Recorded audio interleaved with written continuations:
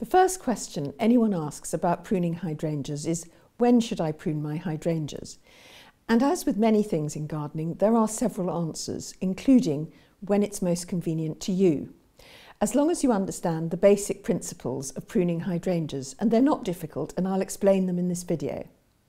It's Alexandra from the Middlesized Garden YouTube channel and blog, and I'll put links to any resources I mention in the description below. And if you're new here, the Middlesized Garden uploads with tips, ideas and inspiration for your garden. So if you'd like to see the videos when you open up YouTube, tap the subscribe button. And if you'd like YouTube to tell you when a new video is uploaded, tap the notifications bell. So when should you prune your hydrangeas?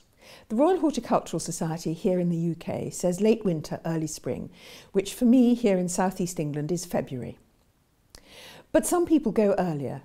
Garden writer Tamsin Westhorpe gardens at the beautiful Stocktonbury Gardens in Herefordshire, and she went on Instagram in January to say that she was pruning her hydrangeas then. I asked her why she was doing it so early, and she said that Stocktonbury Gardens opens to the public on the 1st of April, and there's a lot of jobs to do in spring, so she needs to get ahead with the ones she can get ahead with. And hydrangea pruning is one of those. At the other end of the spectrum are people who urge you not to prune your hydrangeas until mid-spring, which is definitely March around here. And that's because the dried flower heads do protect the buds beneath from sudden bouts of really icy, snowy, bad weather. An occasional frost probably won't harm them. And you know your own winters. If you regularly get bouts of ice and snow of several days in late February, early March, then don't prune your hydrangeas till later. But otherwise, you can fit your hydrangea pruning in when it suits you. And one of the things to look for is when the new growth is appearing on the stems, the new green growth, as it is at the moment. I visited Signature Hydrangeas, one of the top UK hydrangea growers, to talk to Roger Butler about how to grow hydrangeas, and I'll put that video in the description below. But one of the things he said was that one of the main reasons why your hydrangeas don't flower is that you've pruned them wrong. But that doesn't need to make you feel nervous about pruning hydrangeas. There is one method that will work for all kinds of hydrangea, and that is that you remove the dried flowers and you take them off just above the first pair of fat buds that you come to just beneath the flowers. You then need to take out any dead or diseased wood out of the centre right from the base. And really any kind of hydrangea will do fine if you prune it like that. But good pruning can lift your garden in ways that you never imagined.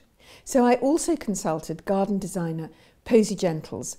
She doesn't just design gardens, she also renovates and restores them. And she is very keen on pruning your hydrangeas to bring out the maximum for their shape and their flowering. The reason why different hydrangeas need to be pruned differently is that some flower on old wood and some flower on new wood. Posy explained that you can tell the difference between new wood and old wood because the new wood is darker and the old wood gets increasingly pale. The newest wood of all are those shoots that come out and they just have a single green bud at the end of them. So really don't cut those off. So let's look at the three different types of pruning hydrangea. Hydrangeas that flower on old wood are best pruned with the basic hydrangea pruning method that I've already described. That includes Hydrangea quercifolia. That's the oakleaf hydrangea, and you'll know you've got it because it's got a sort of oak-shaped leaf.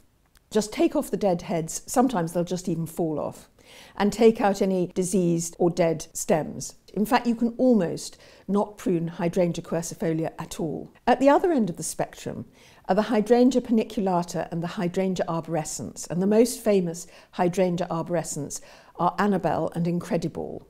You'll know if you've got these because they've got big, showy, ball-like flowers at the top, and these can actually be pruned right down to 10 inches above the ground. You can actually do the simple basic prune if you prefer to, but if you cut them down to about 10 inches above the ground, as I've done with my Hydrangea Annabelle, those new shoots will shoot up and flower gorgeously in just 1 year, but of course they won't be very strong by then, so you'll need to support them. And the third kind of hydrangea is the macrophylla, which are divided into lacecaps and mopheads. And those flower on both new and old wood, depending on what varieties you've got, and some actually even flower on both. But don't be too alarmed. The basic pruning method will work well for lacecaps and mopheads. But as Posey says, if you just do that, what you'll get is a sort of, eventually, a rather congested shrub, which is a rather ugly lump with a lot of flowers growing around the outside. And she wants something more beautifully shaped, which will show off its flowers better. When she moved into her house, there was a lacecap hydrangea there, which had indeed got into a neglected lumpen shape. So she'll talk you through how she prunes this hydrangea. Well, this is quite an old hydrangea, and I've been trying to renovate it for the past couple of years. When I come to prune it, I look inside it and look at the new growth that's coming up, this dark coloured wood with non-flowered stems on it. So I see those coming up. There's some at the bottom coming, which is good. And also the old stems, some of the new growth is coming from higher up on the old stems, which is good, because with this hydrangea, because it's in a raised bed, I want there to be flowers at the bottom and flowers at the top. I also want to take out some of the old stems to allow the new stems come through. So the traditional idea of just deadheading down to 2 strong buds is fine as it stands, but you also really want it to be looking at this sort of thing. And you don't want to take something off if below it you're leaving a lot of dead wood and non-productive wood. So it's like other shrubs. You take out some of the old stems to let the new stems come through. So what I will do is prune down to buds here, like this. And what I'm also doing is leaving some of this the last year's wood, which you can see is pale, but taking some of it off, like here, because this encourages new growth, which is what you want. The new growth is the dark, shiny brown. If you look inside, you can see there's quite a lot coming up from the bottom. And every year you can get rid of some of the bigger bits that are getting a bit, like this is all a bit of a mess up here, or you can just take it down to some newer shoots. So because I want this higher, I would keep a framework of the old wood and let the new wood come out about there. But at the bottom, I'll take it lower. And I'm sort of tidying it up, really. So I take that out. There's a dead one. I take that whole stem out there and try and leave a few nice buds down here. This one, you see, I've left some of the old wood, but also some of the new. There's a bit of it, take out the dead. Take that down to that bud there and that bit off. More dead. Posey's second hydrangea, however, she wants to prune to maintain the maximum height. Well, this hydrangea is important in my garden because I need it high, because it provides a slight sort of division in the garden, which I can see beyond. So I want this bit to stay high, and this is the view through where the path goes. So I want this to come down here and to have the flowers down here. So I keep the old wood, a framework of old wood, which is the white wood, which it has very little growing out of it, and prune it up at the top to keep the flowers up there. At the same time, I'll take some of the old wood out when it's starting to look ropey, but I also keep a framework. But when, like this, for instance, is starting not to look that productive and is looking pretty ugly, so I'll probably take that out.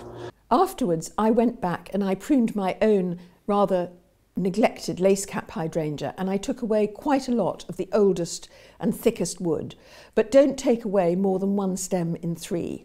I also discovered some completely dead wood in there, and you can take that away at any time. Posey also mentioned that now is a good time to fertilise hydrangeas. If you keep your soil in good condition by laying a layer of compost or well-rotted manure about 2 to 3 inches once a year over the soil, you'll keep your soil in good condition, and most plants will be perfectly happy with that. But if you ever want superior wow factor flowers, then extra fertiliser is a good idea. I was watching a video about hydrangeas on the lovely Garden Answer channel. And Laura of Garden Answer said that she often uses rose fertiliser for her hydrangeas. And this strikes me as a very sensible tip because, of course, spring is the time to put slow-release fertiliser around your roses. So while you're putting slow-release fertiliser around your roses, you could simply add some to the base of your hydrangeas as well. Don't scatter fertiliser generally across a border because they won't get to the plants that really need it, and fertiliser as such doesn't improve your soil. Hydrangeas are a wow factor plant in the garden, I think. They start flowering in the summer and they go on and they often change colour as the winter comes, and then their heads are often one of the best things in a winter garden. They've become quite unfashionable recently, but I think they really do deserve a comeback. And there's a playlist with more wow factor flowers at the end of this video, and do let me know what wow factor flowers you love in your garden. And thank you for watching. Goodbye.